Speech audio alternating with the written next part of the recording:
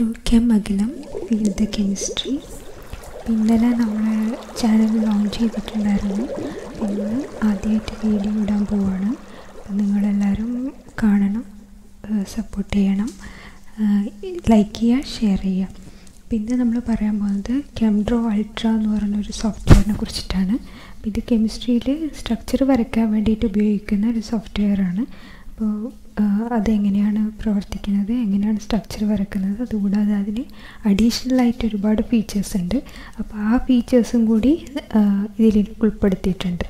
അപ്പോൾ അതാണ് ഇന്നത്തെ വീഡിയോയിൽ പറയാനുള്ളത്.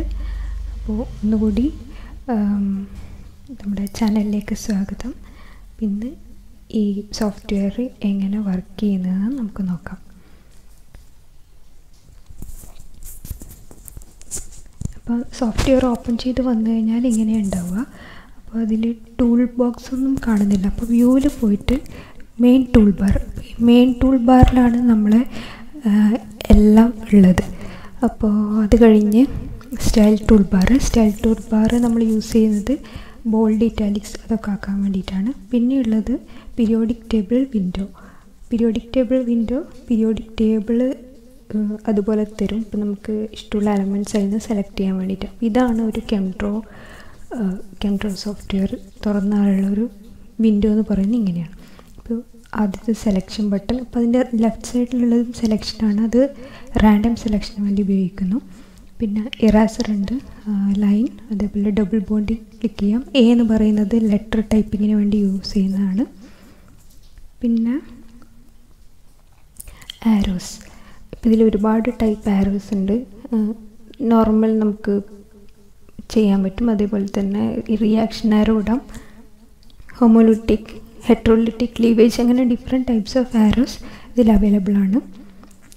പിന്നെയുള്ളത് ഒരു ബ്രാക്കറ്റ്. അത് നമുക്ക് സാധാരണ നമ്മൾ പോളിമേഴ്സ് എല്ലാം യൂസ് ചെയ്യുമ്പോൾ നമ്പേഴ്സ് എഴുതാൻ വേണ്ടി ചെയ്യാവുന്നതാണ്. ലോബ്സ് നമുക്ക് ജനറേറ്റ് ചെയ്യാൻ പറ്റും. ഇപ്പോൾ ഞാൻ വരച്ചത് ഡി ഓർബിറ്റിലാണ്. അപ്പോൾ പിയും ഡിയും അതിലുണ്ട്. എസ് എന്ന് പറഞ്ഞ സ്പെറിക്കൽ, അത് റെപ്രസെൻ്റ് ചെയ്യാം. പിന്നെ ഇവിടെ ഈ ഒരു എം ടൈപ്പിലില്ല. ഇപ്പോൾ നമ്മൾ അത് ആൽക്കൈൽ ചെയിൻ വരയ്ക്കാനാണ്. അപ്പോൾ 6 എന്ന് കൊടുത്തു കഴിഞ്ഞാൽ അതിൽ സ്ട്രക്ചർ 6 കാർബണുള്ള ഒരു ലീനിയർ അലിഫാറ്റിക് ചെയിൻ വരും. പിന്നെ ഇവിടെ കാണുന്ന എല്ലാം അടിയിൽ നോക്കിക്കഴിഞ്ഞാൽ നിങ്ങൾക്കൊരു അതിൽ കാണാൻ പറ്റും, ജസ്റ്റ് ഡ്രാഗ് ദ സ്ട്രക്ചർ. അപ്പോൾ അതിൽ ക്ലിക്ക് ചെയ്യുക, അത് ഡ്രാഗ് ചെയ്ത് വെക്കുക. അപ്പോൾ സെലക്ട് ചെയ്ത് നമുക്ക് സൂം ചെയ്യാം, സൂം ഔട്ട് ചെയ്യാം. അപ്പോൾ അത് സൂം ഔട്ട് ചെയ്യുമ്പോൾ അപ്പോൾ അതിന് കണക്കായിട്ട് സ്ട്രക്ചറിൻ്റെ സൈസ് കുറക്കുന്നതായിരിക്കും. പിന്നെയുള്ളത് ഒരു ടെംപ്ലേറ്റ് ആണ്. ഇതിൽ ഒരുപാട് കളക്ഷൻ ഉണ്ട്. മോളിക്യൂൾ ഓൾറെഡി ചെയ്ത് വെച്ചിട്ടുണ്ട്. പിന്നെ എടുത്തത് നമ്മുടെ ഫുള്ളറിൻ എന്ന് പറഞ്ഞിട്ടുള്ള മോളിക്യൂളാണ്. അപ്പോൾ അത് നമുക്ക് സാധാരണ രീതിയിൽ വരച്ചെടുക്കാൻ പറ്റില്ല. അപ്പം ഈ കെംഡ്രോ വെച്ചിട്ട് അതൊക്കെ ഈസി ആയിട്ട് നമുക്ക് എടുക്കാൻ ചെയ്യാൻ പറ്റും. ഇപ്പോൾ ഇതെന്ന് പറഞ്ഞാൽ പോർഫൈറിനാണ്. ഇതിൽ സെൻറ്ററിൽ അയൺ വന്നു കഴിഞ്ഞാൽ നമ്മളെ ബ്ലഡിൽ ഹീം എന്ന് പറയും, മഗ്നീഷ്യം ആണെങ്കിൽ ക്ലോറോഫിൽ എന്ന് പറയും. അപ്പോൾ പോർഫൈറിൻ കെമിസ്ട്രി എന്ന് പറയുന്നത് ഒരു റിസർച്ചിലൊരു നല്ലൊരു ഏരിയ ആണ്. ഒരുപാട് റിസർച്ച് നടക്കുന്ന ഒരു ഏരിയ ആണ്. ആർട്ടിഫിഷ്യൽ ബ്ലഡ്, ആർട്ടിഫിഷ്യൽ ലീവ്സ്, അതൊക്കെ അതിലാണ് വരുന്നത്. പിന്നെ ബൈസൈക്ലിക് കോമ്പൗണ്ട്സ് ഉണ്ട്. അപ്പോൾ ഇതൊക്കെ നമുക്ക് നോർമലി വരയ്ക്കാൻ പറ്റും, പക്ഷേ ഓൾറെഡി ഉള്ളത് കൊണ്ട് നമുക്ക് അതങ്ങനെ തന്നെ യൂസ് ചെയ്യാം. ജസ്റ്റ് അതിൽ ക്ലിക്ക് ചെയ്യുക, പുറത്ത് വന്ന് ക്ലിക്ക് ചെയ്യാം, ഇത്രയേ ചെയ്യാനുള്ളൂ. പിന്നെ ഏറ്റവും ഇമ്പോർട്ടൻ്റ് ആയിട്ട് ഇപ്പോൾ ഉള്ളത് കൺഫോമേഴ്സാണ്. അപ്പോൾ ഈ കൺഫോമേഴ്സ് ഇതിപ്പോൾ ഞാൻ വരച്ചത് ബോർഡ് ഫോം ഓഫ് സൈക്ലോഹെക്സൈനാണ്. ഇങ്ങനെയുള്ള സ്ട്രക്ചേഴ്സൊക്കെ വരയ്ക്കുമ്പോൾ കുറച്ച് ബുദ്ധിമുട്ടുണ്ട്. കാരണം അതിൻ്റെ ഒരു സ്റ്റീരിയോ കെമിസ്ട്രിയൊക്കെ സ്പെസിഫൈ ചെയ്ത് വരയ്ക്കാൻ കുറച്ചൊരു ബുദ്ധിമുട്ടാണ്. അപ്പോൾ അതൊക്കെ നോർമലി നമുക്ക് ഇതിൽ തന്നെ എടുത്തിട്ട് ചെയ്യാൻ പറ്റുന്നതാണ്. അതാണ് ഇതിൻ്റെ ഒരു അഡ്വാൻറ്റേജ് എന്ന് പറയുന്നത്. ഓൾറെഡി കുറേ ഇൻബിൽറ്റ് സ്ട്രക്ചേഴ്സ് ഉണ്ടാകും. അപ്പോൾ നമ്മളത് ജസ്റ്റ് ഡ്രാഗ് ചെയ്ത് വെച്ചാൽ തന്നെ നമുക്കത് ചെയ്യാൻ വേണ്ടി പറ്റും. പിന്നെ ഇതിൽ PH റിങ്സ് ഉണ്ട്, അതേപോലെ നമ്മൾ DNA RNA സ്ട്രാൻഡ്സ് ഉണ്ട്. അപ്പോൾ അതൊക്കെ ആ പെർഫെക്ഷനിൽ വരണമെങ്കിൽ ജസ്റ്റ് ഡ്രാഗ് ചെയ്ത് ക്ലിക്ക് ചെയ്താൽ മതി. പിന്നെയുള്ളത് ഹെക്സോസ് റിങ്സ് ഉണ്ട് ഒരുപാട്. പിന്നെ നാനോ ട്യൂബ്സ് ഉണ്ട്. അപ്പോൾ നാനോ ട്യൂബ്സൊക്കെ നമ്മൾ വരച്ചെടുക്കുക പറഞ്ഞാൽ കുറച്ച് പണിയാണ്. അപ്പോൾ ഓൾറെഡി ഇൻബിൽട്ടായിട്ട് അതിലുള്ളത് കൊണ്ട് ജസ്റ്റ് ഡ്രാഗ് ചെയ്ത് വെക്കുക. ഇപ്പോൾ നാനോ ട്യൂബ്സൊക്കെ റിസർച്ചിൽ ഏറ്റവും ഇമ്പോർട്ടൻ്റ് ആയിട്ടുള്ളൊരു ഏരിയ ആണ്. അപ്പോൾ നമുക്ക് പലതരത്തിൽ ഡാറ്റ ട്രാൻസ്ഫോർമേഷൻ ഒക്കെ ഈസി ആയിട്ട് ചെയ്യാൻ പറ്റും. അങ്ങനെ അതിൽ വർക്ക് ഒരുപാട് നടക്കുന്നുണ്ട്. പോളിഹെഡ്രാസ് വരക്കാം.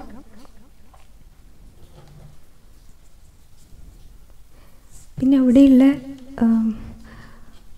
എല്ലാ സാധനങ്ങളും നമുക്ക് അതുപോലെ തന്നെ എടുത്ത് വരയ്ക്കും. ഇപ്പോൾ സൂപ്രാമോളിക്യൂൾസ് ആണെങ്കിൽ ഒരുപാട് സാധനങ്ങളുണ്ട്.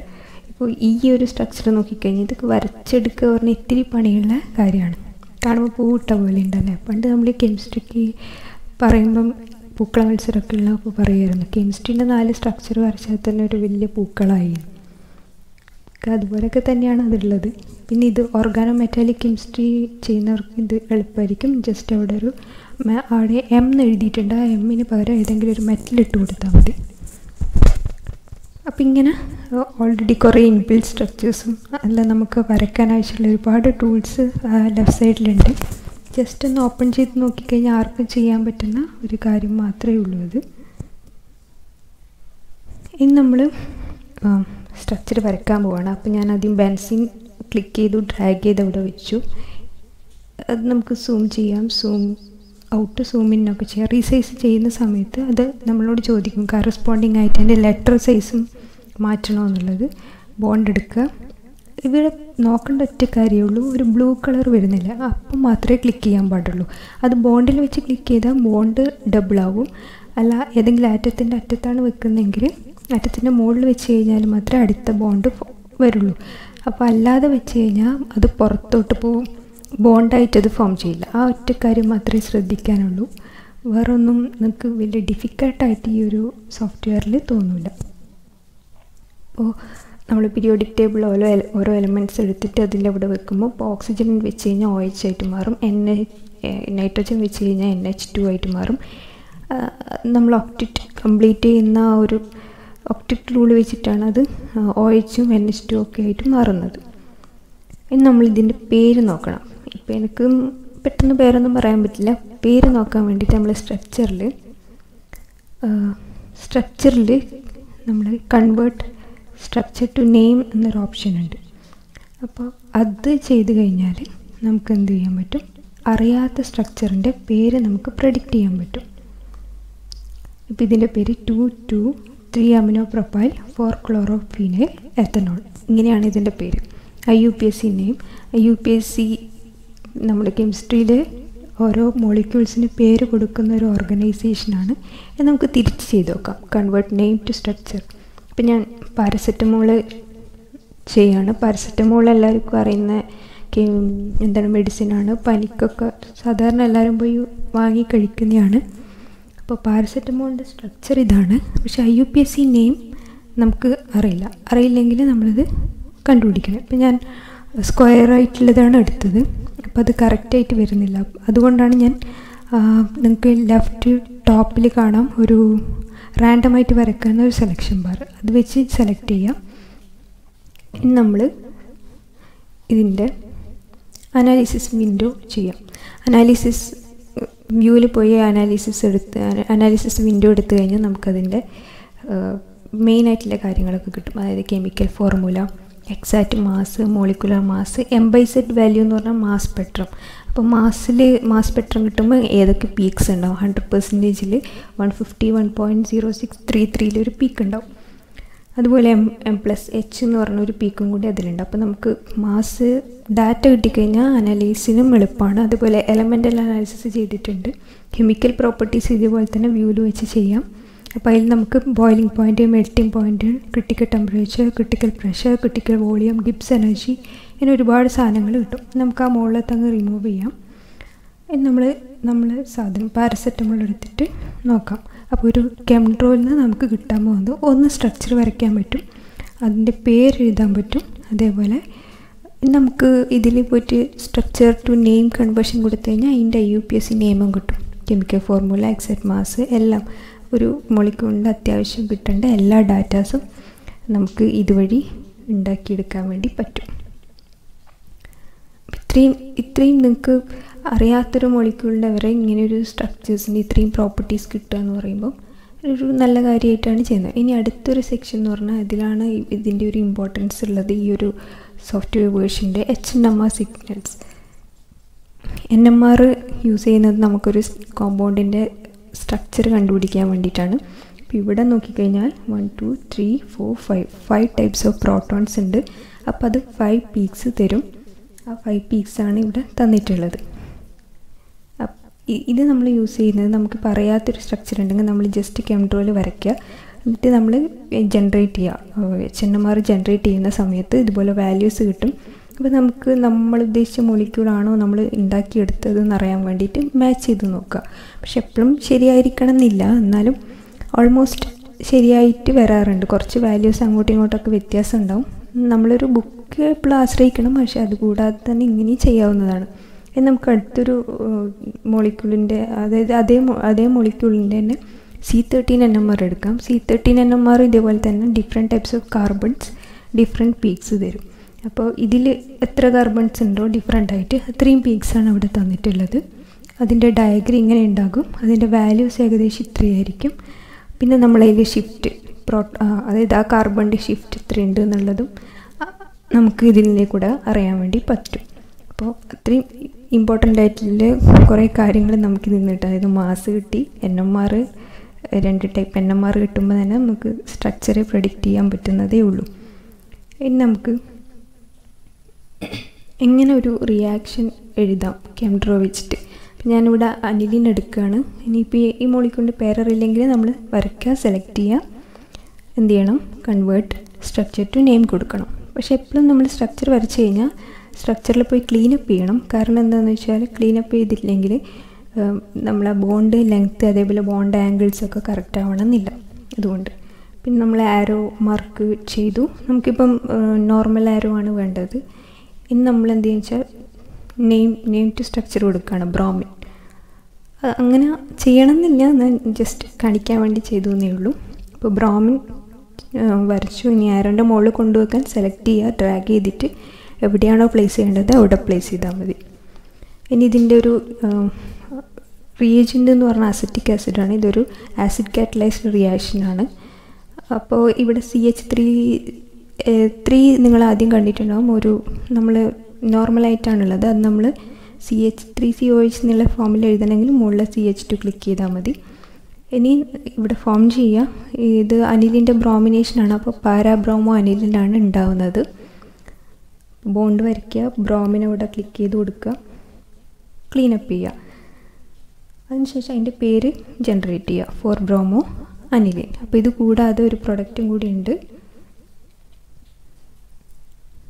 ഇനി HBr എന്നുള്ളൊരു പ്രൊഡക്റ്റും കൂടി ഉണ്ട്. പിന്നെ നമുക്ക് ഇങ്ങനെ വരയ്ക്കുന്നില്ലെങ്കിൽ കോപ്പി പേസ്റ്റും ചെയ്യാം. ജസ്റ്റ് സെലക്ട് ചെയ്യുക, Ctrl+C Ctrl+V അടിച്ച് കഴിഞ്ഞാൽ അതേ മോളിക്യൂൾ കിട്ടും. അതവിടെ ഡ്രാഗ് ചെയ്തിട്ട് അതിൻ്റെ പാരാ പൊസിഷനിൽ ബ്രോമിൻ കൊടുത്താലും മതി. എങ്ങനെ വേണമെങ്കിൽ ചെയ്യാം. ഇനി പ്ലസ് അഡീഷൻ, അതായത് A എന്നുള്ളത് നമുക്ക് ലെറ്റർ ടൈപ്പിങ്ങിന് ഉപയോഗിക്കുന്നതാണ്. അപ്പോൾ A വെച്ചിട്ട് പ്ലസ് കൊടുക്കുക കീബോർഡിൽ നിന്ന്. അതുപോലെ തന്നെ HBr കൊടുക്കുക. ഇനി HBr നമ്മൾ പേര് ജനറേറ്റ് ചെയ്യാൻ പോവാണ്. ഹൈഡ്രജൻ ബ്രോമൈഡ് അല്ലെങ്കിൽ ഹൈഡ്രോബ്രോമിക് ആസിഡ് ഇങ്ങനെ പറയാം. ഇങ്ങനെയാണ് ഒരു റിയാക്ഷൻ സ്കീം കെംഡ്രോ വെച്ചിട്ട് എഴുതുക. നമ്മൾ സൈസൊക്കെ അങ്ങോട്ടും ഇങ്ങോട്ടും മാറ്റാം. ബോൾഡ് ആക്കണമെങ്കിൽ ബോൾഡ് ആക്കാം. സ്റ്റൈൽ ടൂൾ വെച്ചിട്ട് സൈസ് മാറ്റാം. അതേപോലെ അതിൻ്റെ ഫോണ്ട് മാറ്റാം. ഇങ്ങനെയൊക്കെ ചെയ്യാം. പക്ഷേ ഇവിടെ നോക്കിക്കഴിഞ്ഞാൽ നിങ്ങൾക്ക് മനസ്സിലാകും ഇതിൻ്റെ നമ്മൾ ബോണ്ടിന് തിക്നെസ് വന്നിട്ടില്ല. അപ്പോൾ ആ ബോണ്ടിൻ്റെ തിക്നെസ് നമ്മൾ ഈ ബോൾഡാക്കി കഴിഞ്ഞാലൊന്നും വരില്ല. അതിന് നമ്മൾ എടുക്കേണ്ടതാണ് ഒബ്ജക്റ്റ് സെറ്റിങ്സ്. അപ്പോൾ അതിൽ ബാക്കിയൊന്നും നോക്കണ്ട. ലൈൻ വിഡ്ത്തിൻ്റെ അടുത്ത് 0.04 സെൻറ്റിമീറ്റർ എന്നുള്ളത് കൊടുക്കുക. അപ്പോൾ ഇങ്ങനെ ബോൾഡ് ആക്കുന്നത് എന്തിനാണെന്ന് വെച്ച് കഴിഞ്ഞാൽ നമ്മൾ ഡ്രാഗ് ചെയ്ത് വലിക്കുമ്പം ചെറുതാക്കുന്ന സമയത്ത് ആ ബോണ്ടിൻ്റെ ഒരു ക്ലാരിറ്റി ഉണ്ടാവില്ല. ആ ക്ലാരിറ്റി കിട്ടാൻ വേണ്ടിയിട്ടാണ് നമ്മൾ അത് ബോൾഡാക്കിയിട്ട്, അതായത് ഒബ്ജക്റ്റ് സെറ്റിങ്സിൽ ആ ലൈൻ വിഡ്ത്ത് ഇൻക്രീസ് ചെയ്യുന്നത്. അപ്പോൾ ഈ ഒരു കാര്യം ഇപ്പോൾ ശ്രദ്ധിക്കണം നിങ്ങൾ ചിത്രം വരയ്ക്കുന്ന സമയത്ത്. ആറ്റത്തിനും ബോണ്ടാക്കുന്നത് കുഴപ്പമില്ല, പക്ഷേ നമ്മളെ ബോൺസിന് ബോൾഡാക്കി കൊടുക്കുന്നതാണ് എപ്പോഴും നല്ലത്. ഇനി ഞാൻ ഈ റിയാക്ഷന് പേരെഴുതാം.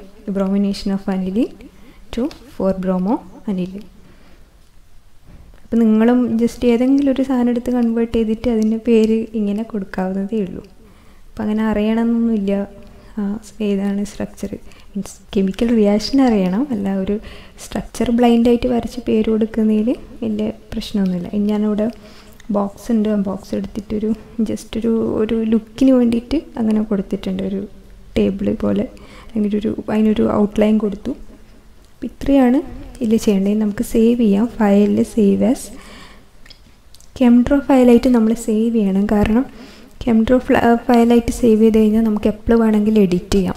അല്ല നമ്മൾ ഡയറക്റ്റ് തന്നെ ഇമേജായിട്ട് സേവ് ചെയ്ത് കഴിഞ്ഞാൽ വീണ്ടും വരക്കേണ്ടി വരും. ഇനി ഇമേജായിട്ടും സേവ് ചെയ്യണം. നോർമലി നമ്മൾ ടിപ്പാണ് സേവ് ചെയ്യുക. JPG ഉണ്ട്, ടിപ്പായിട്ട് ചെയ്യാം, അല്ലെങ്കിൽ PNG ചെയ്യാം, ഏതിൽ വേണമെങ്കിൽ ചെയ്യാം. പക്ഷേ ടിപ്പാണ് കുറച്ചും കൂടി നല്ലതായിട്ട് ഫീൽ ചെയ്തിട്ടുള്ളത്. ഇത്രയാണ് കെംഡ്രോ ചെയ്യേണ്ട വിധം. ഓക്കെ, ഇനി ഞാനത് വേർഡിൽ പേസ്റ്റ് ചെയ്ത് കാണിക്കാം എങ്ങനെ ഉണ്ടാകും എന്നുള്ളത്. വേർഡ് ഓപ്പൺ ചെയ്യാം. കെംഡ്രോ നമുക്ക് അവിടെ നിന്ന് തന്നെ കോപ്പി ചെയ്ത് ഇവിടെ പേസ്റ്റ് ചെയ്യാം. ഇത് ഞാൻ കെംഡ്രോ ഡയറക്റ്റ് കോപ്പി പേസ്റ്റ് ചെയ്താണ്. ഇനി നമുക്ക് ഇമേജ് സേവ് ചെയ്തത് ഇൻസേർട്ട് ചെയ്യാം.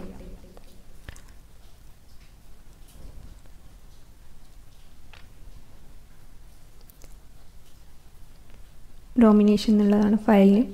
അപ്പോൾ ഇപ്പോൾ താഴെ വന്നിരിക്കുന്നത് ടിഫായിട്ട് സേവ് ചെയ്തതാണ്.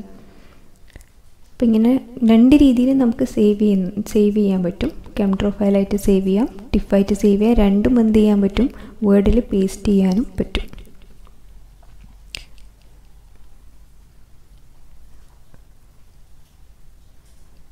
അപ്പം നിങ്ങൾക്ക് രണ്ട് തമ്മിലൊരു ഡിഫറൻസ് കാണാൻ പറ്റുന്നുണ്ടാകും. നമ്മൾ ടിഫായി ചെയ്ത് കുറച്ചും കൂടി ഒരു ഭംഗിയുണ്ട് കാണാൻ. അതേപോലെ ബോൺസ് എല്ലാം നല്ല ബോൾഡായിട്ടുണ്ട്. പിന്നെ ഞാൻ ടിഫ് ഒന്ന് റീസൈസ് ചെയ്ത് നോക്കുകയാണ്. ബോണ്ടിൻ്റെ ക്ലാരിറ്റിക്കൊന്നും പറ്റുന്നില്ല. അത് അതേപോലെ തന്നെ ബോൾഡായിട്ട്. ഈ ഒരു സോഫ്റ്റ്വെയറിൻ്റെ അഡ്വാൻറ്റേജ് ഇപ്പോൾ കണ്ടു. ഒരുപാട് സ്ട്രക്ചർ വരയ്ക്കാൻ പറ്റും, അതേപോലെ നമ്പർ പ്രഡിക്റ്റ് ചെയ്യാം, മാസ് പ്രഡിക്റ്റ് ചെയ്യാം, പ്രോപ്പർട്ടീസ് അറിയാൻ പറ്റും. അത് ഈസി ആയിട്ട് യൂസ് ചെയ്യാൻ പറ്റുന്ന സോഫ്റ്റ്വെയറാണ്. അപ്പോൾ എല്ലാവരും ഇതിൻ്റെ ഇൻസ്റ്റാളേഷൻ ഞാൻ വേറൊരു വീഡിയോ ചെയ്യുന്നതായിരിക്കും. അപ്പം ഈ വീഡിയോ കാണുക, ഷെയർ ചെയ്യുക, സബ്സ്ക്രൈബ് ചെയ്യുക, ലൈക്ക് ചെയ്യുക, സപ്പോർട്ട് ചെയ്യുക. Thank you for watching.